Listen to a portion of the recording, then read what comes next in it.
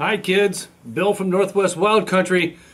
Let me tell you something. I never expected this was going to take off like it did, and unfortunately we lost our video, so we're here doing a brand new one for you. This is all about the Rasticle. Now, people wonder how this got to be, and I said, well, you can ask 100 people what their favorite kokanee lure is, and they all have a few things in common. They have flash, they have UV, they have glow, they have action, and they got to look good in profile. Now, what you want is a lure that has all of these, and that was kind of how the Rasticle got started.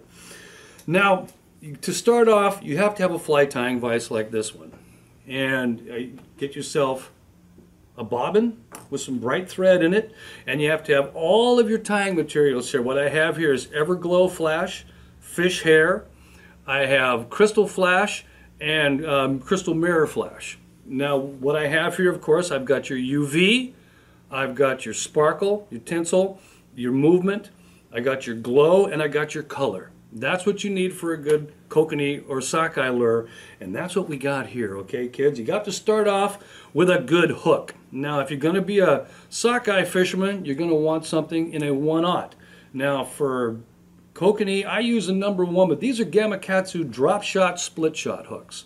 They're the best hooks I've ever found for fishing for kokanee or sockeye, okay? And a lot of guys are using them now. You're not going to beat this hook. It's sharp, it's thin, it's got the perfect profile. Now, the #1 sounds large. It isn't. It's about the same size as a #2, which we all use.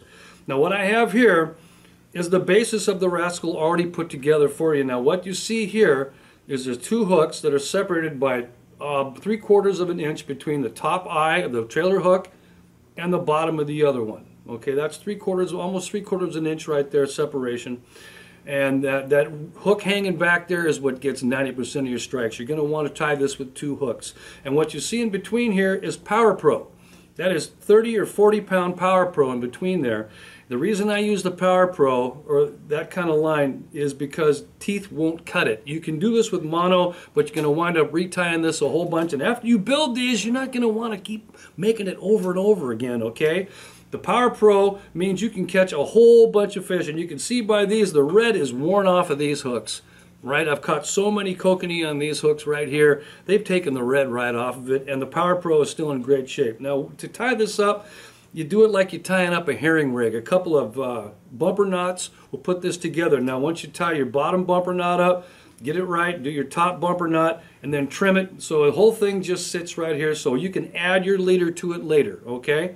This is what you start with. Put it in your vise. Now, we're ready to start building the Rasticle. Now, start it off by, of course, getting your thread ready to go. And it doesn't really matter which color or ones you want to start with first. It doesn't really matter, because what you do want to do is not use too much.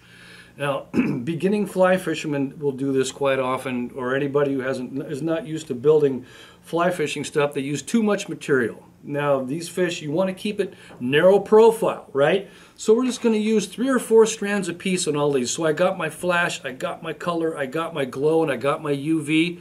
You want to mix it all up nice. So I'm going to start off with just, I got my 3 strands of glow. We'll go glow first. Tie that in. Okay, there's my glow. You want to keep that rear hook out of the way the best you can, because if that catches in your hands, we're done. We're going to the hospital. Okay, I take my flash. I'll take 3 strands of my mirror flash, and I'll tie that in. A couple of wraps. Secure it. Then I'll take my UV. Yeah, man. When do we use UV, Duane? All the time. There you go. All right, I got 3 or 4 strands of UV. I'm going to tie those in there. Okay, I got my UV. Now I want my color. So I got my 3 or 4 strands of pink pink fish hair. You can use just about anything. As long as it's hot pink, throw it in there. It's all good. And what I've been doing lately, I learned this from a guy in American Lake who's been, you know, it's all, whatever you want to do with this, you know, you want to build it your way, go ahead. He's been using a couple of strands of red, this red Flashaboo, and he said it works really good. So you know what I did? I just went, I went out and bought some red Flashaboo, and you know what we're going to do? We're going to put some of that red Flashaboo in there with it also. Again, I'm not going to put that hook in my hand if I can help it.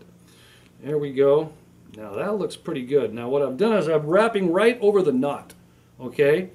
And that looks pretty darn good. Now how much do I use? How much of this hanging back? Now I like to make it hanging back so it's just even with the back trailer hook.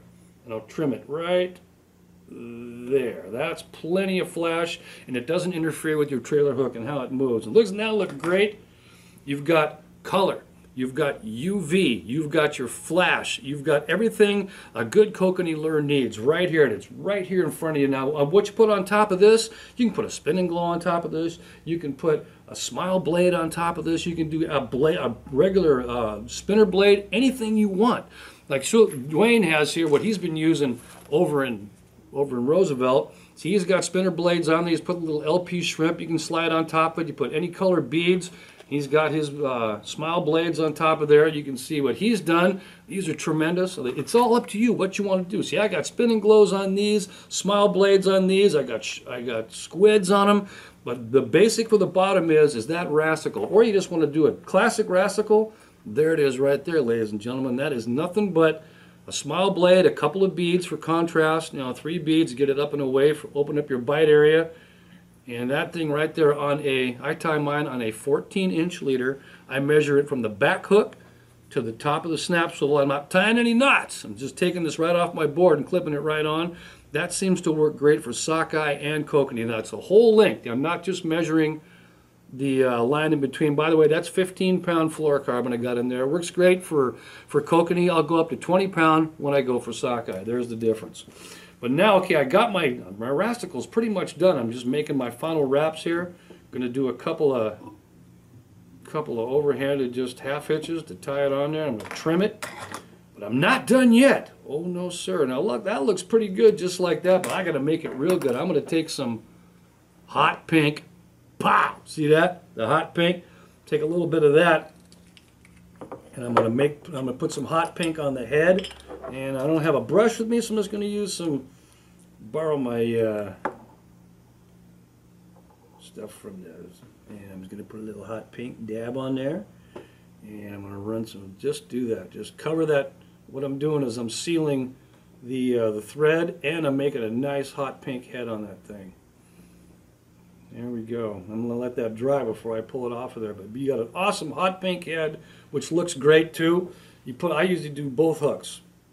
Do the front hook and the bottom hook, cover it with hot pink just for some little extra added protection for the knot against the teeth, but more than anything else, it looks awesome. And you cannot beat a couple little dots of hot pink. That, ladies and gentlemen, is the Rasticle. Do what you want with it. Make it. I highly recommend this. If you haven't made this, if you haven't tried it, you got to do it. And once you start making the Rasticle and fishing it and your success rate goes skyrocketing, you'll make some more. This is Bill, the Northwest Wild Country, and welcome to Rasticle Nation, folks.